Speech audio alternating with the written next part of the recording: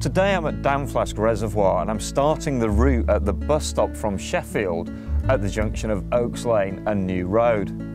There isn't a car park at Damflask Reservoir, but there is limited on-road parking both at the bus stop and at the dam wall. As you join the path, there's an interactive tactile map for people with visual impairments. It shows you the layout of the reservoir and the route around it. I'm heading anti-clockwise up towards the dam wall, keeping the reservoir on my left-hand side.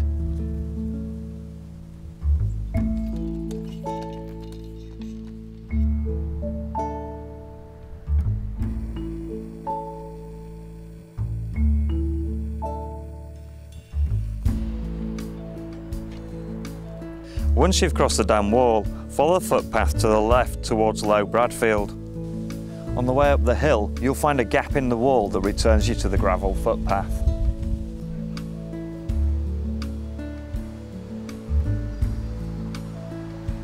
On this section of the walk, the footpath becomes more challenging with some steep sections.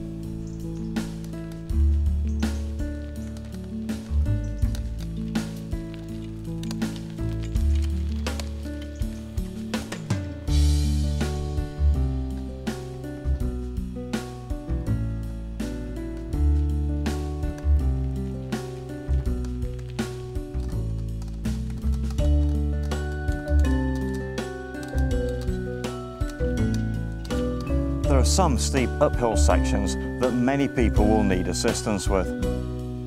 Eventually the path comes to this road. Turn left and follow it to the end of the reservoir. Just before Low Bradfield, you reach School Bridge. Turn left and immediately left again to rejoin the reservoir path.